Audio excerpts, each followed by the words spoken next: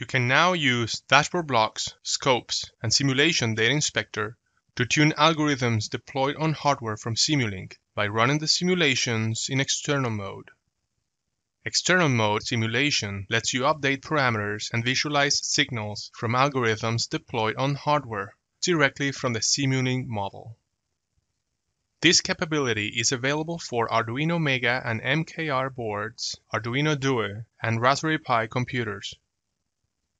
You can run Simulink models in external mode on these devices and include dashboard blocks to update model parameters directly from Simulink during runtime. This means that with Simulink, you can accelerate parameter tuning for your algorithms because you don't have to redeploy the model each time you change a parameter. Instead, you can update the values directly while the algorithm runs on the hardware and run the simulation repeatedly by using the external mode control panel. Simulink provides a variety of dashboard blocks that you can use to provide inputs and display outputs. You can also use scopes to visualize signals during runtime.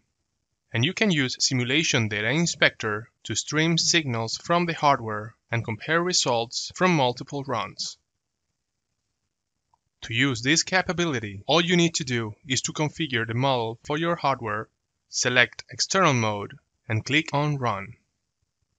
Try it out and see how you too can easily tune your model directly on the hardware from Simulink.